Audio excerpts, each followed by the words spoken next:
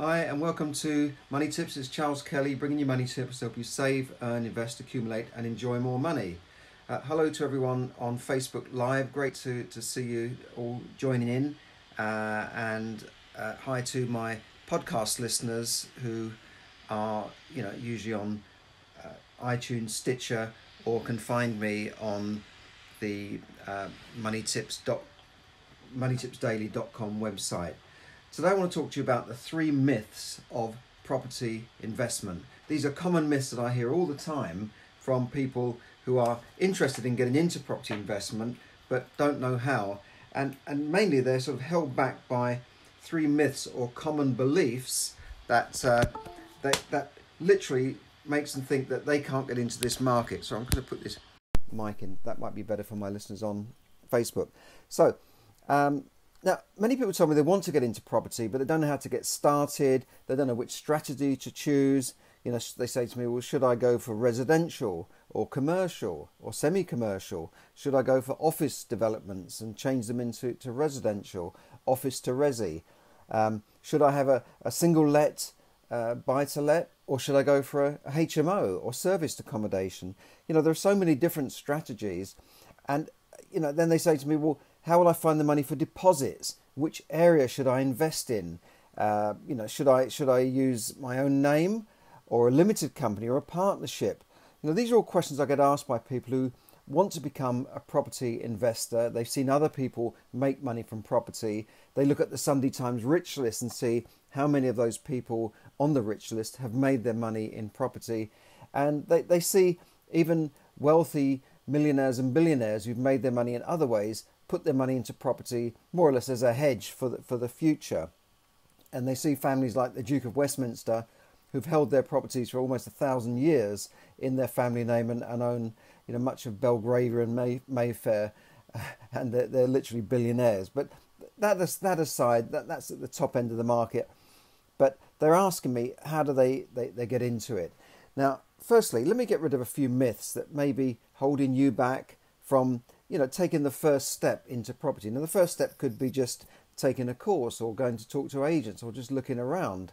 Now, if you're being held back and you're not even taking the first step, you're never going to get into property or anything else for that matter. Okay, so myth number 1 is you need your own money to get into property. You need to have a lot of money behind you. You need money to make money, or you need money for deposits, etc., etc. And people say, well, I can't do it because I haven't got any money. Okay, well, this is not true. There are a number of strategies, proven strategies that work that you can use to get into property investment with either no money, okay, none of your own money, or by using other people's money. So we'll come on to that later. Myth number 2, it takes years and special skills to become a professional property investor. Again, this is really nonsense. I've seen many young property investors, to become experienced or good property investors within a few weeks of taking a course or getting onto a mastermind, and they've gone on to build portfolios faster and much larger than so-called experienced investors that have been doing it for years. In fact, once they get on that fast track, they seem to just race ahead of people that have been doing it for years. It's like some people are on a small country road going along at a certain speed, and then people, by getting into some training or getting into a mastermind group or just getting around the right people, it's like they're on a motorway or a highway and they're speeding past those people that have been struggling along, trying to do it themselves for years and trying to work it all out themselves instead of learning from others. Okay, myth number 3, this is another common myth, is that you need special connections or you need to be in the know or in the right circle to get all the best deals. You hear people saying, it's not what you know, it's who you know. Yeah, that can be true in some circumstances, but I don't think this is true. This can hold you back from anything to say, well, that's a closed shop, I don't know the right people. Now, anybody can build their network and connections in property, first of all by learning how to do it and learning a bit about it, but then it's simply about getting out there and meeting people. There are hundreds now of networking events, courses and seminars running every month, almost every week, all over the country. And not only can you build your connections at these events, but you can also expand your knowledge and just learn a lot more than you would just sort of sitting at home watching TV. So how can you get started right now? Well, I'm going to give you one way now. My friends at Progressive Property are running several events to give you the opportunity to look at a number of strategies and decide which one is best for you, which one resonates with you. So the first one is that their major event is called Multiple Streams of Property Income.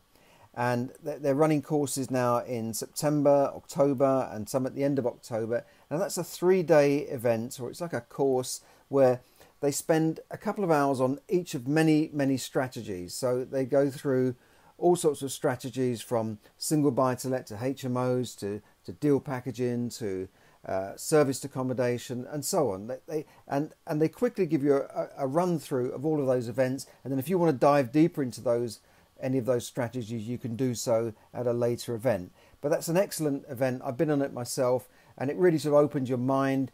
And sometimes it might blow your mind to go onto these, and you meet all sorts of people just like you who are getting into property.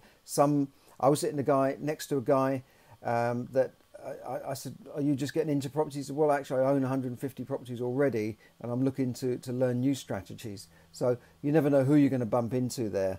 Okay, then you might say, "Well, I've got no money for deposits. How am I going to get started?" Right. Okay, so why not start by finding deals and packaging them up for others to sell on? How do you do that? How do you package a deal? How do you get people to buy the deal off you without losing the deal itself? Okay, so there's a deal packaging discovery day. Now there's one, I think on the 25th of September, and there's one in 30th of October. And it's a one-day event which will give you an overview of the strategy where you can make money from property without using any of your own money, because you're going out and finding deals for people that perhaps haven't got time to find deals. I mean, I'd like people to bring deals to me if they can find deals, and I would be prepared to pay for a deal from a deal packager. So how much do you need for that? You don't need anything, do you? You just need your own time to do some research and go and find them, and then put them together in a way where you're going to get paid and everybody's happy, because you're providing deals for other people, because they've got the money but they haven't got the time. You've got the time but you haven't got the money. Do you see how that can marry together? Okay. Now, if you're just interested in a one-day type of event, there's a Beginners Property Secrets Day. So this is a one-day event where you can just go along, get a taster for it, meet some people who are just like you, getting into property. And there are various dates for that in September and October. So contact me if you're interested in any of these at charles@charleskelly.net, or you can just contact me on Facebook. There's a No Money Down Discovery Day. This is where you can do deals, do your own property deals, but without putting in any of your own money. There's a Joint Venture Finance Day where you can learn how to form joint ventures with other people. Perhaps again where you marry up the person that maybe has got the money but not the time, and you're putting in the sweat equity and you're putting in the time, but you're using their money to start building your own property business. And that's how people like Rob Moore got into property. He met somebody at a networking event that was enabled him to finance his first couple of property deals, and then they learned how to form other joint ventures, and now he owns or controls 800 properties between the two of them. So you can do this without your own money, and that's the Joint Venture Finance Day. There's a Serviced Accommodation Day, Discovery Day, where you can learn how to set up serviced accommodation. And again, you can do this on a rent-to-rent basis without any of your own money. You don't have to own the asset, but you control the asset. That's the difference. And there's a House of Multiple Occupation Discovery Day as well in September. This is how to set up HMOs or House of Multiple Occupation. So you take one property and divide it into rooms, and therefore multiply the income and the yield you can get from that. Now, there's all these deals. Get on to me if you're interested in any of these. Obviously, this is for people in the UK that can attend events in the UK.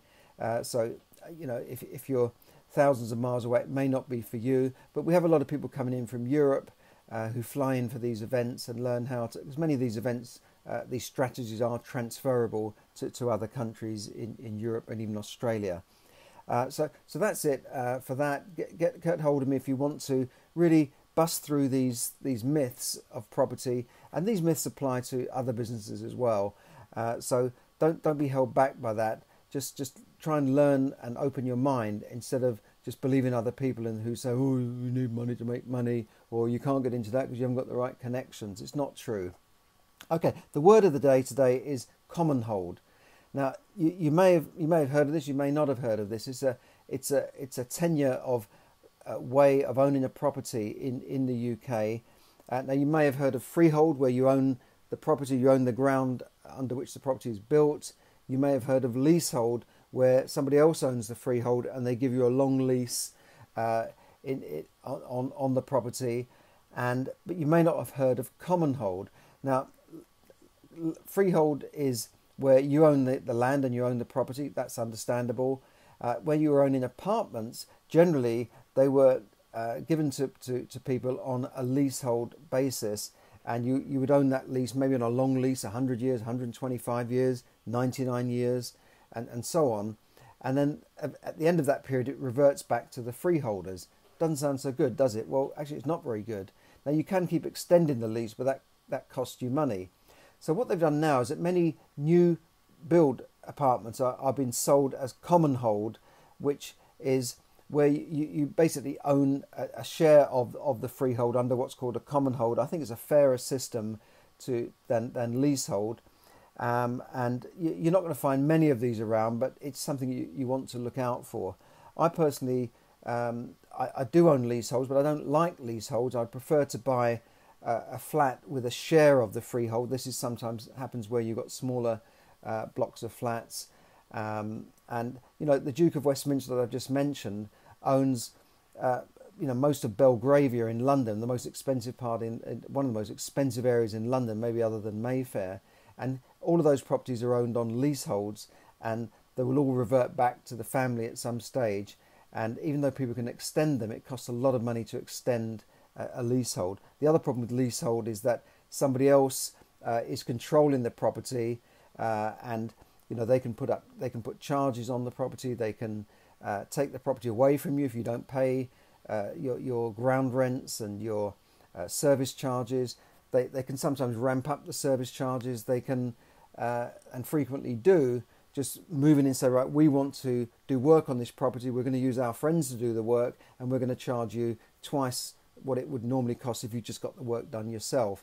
They can also impose things on you, and that's one of the reasons, as you can see, I don't like leaseholds, and I think they're just an unfair, almost sort of feudal system going back to the landed gentry, and I think they should just be phased out or abolished and replaced with a fairer system for people. In many countries they don't have leaseholds, but in the UK we still do. So just watch out for that.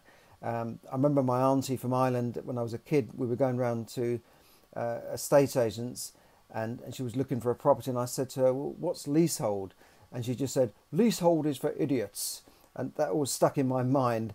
I wouldn't quite say that. Sometimes you have to buy a leasehold property when you're buying a flat, but I think freehold is better. And if you can't get freehold, get a share of the freehold in a block of flats where the people who own the properties control the management. That's another thing, another aspect called right to manage. But if you're managing the block of flats yourself, you're less likely to be ripped off by unscrupulous landlords or freeholders. So that's all for now. Thanks for listening, and thanks for everyone on Facebook Live. Hi to Stephen there, Alan, good to see you, and I will speak to you all again soon. Thanks for listening.